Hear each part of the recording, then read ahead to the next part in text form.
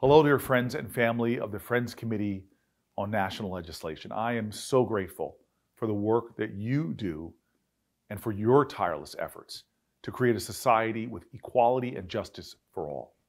You have long been leading in the fight for a world that respects the dignity and humanity of all people. I feel like I should be giving you an honor and award, but I am so grateful to receive the 2024 Justice Award.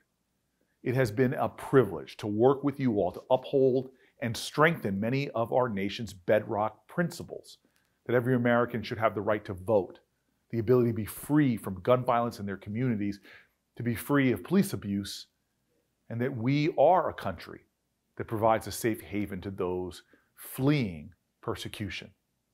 We are headed into a period in our country where those principles and many others of our best virtues that we hold dear may come under serious threat.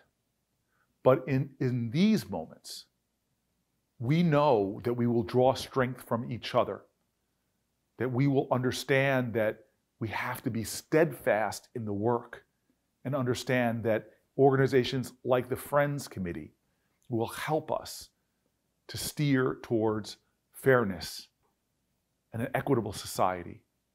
I have faith in our future. I know it's tough times right now.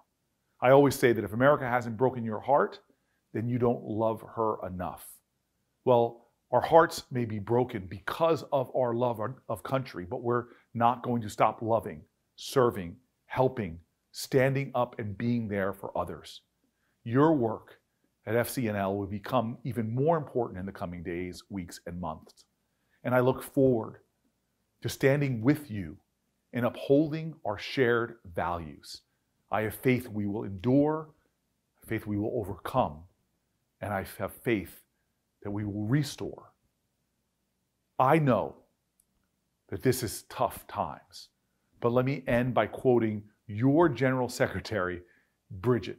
Listen, in times of fear and danger, we are called into deeper community with one another and with those with whom we disagree. We are called to love our enemies and to work for the transformation of our world into the beloved community we know is possible. Those words inspire, strengthen, and fortify me. I know your mission and your heart. May we continue in the way of love. Thank you for this award.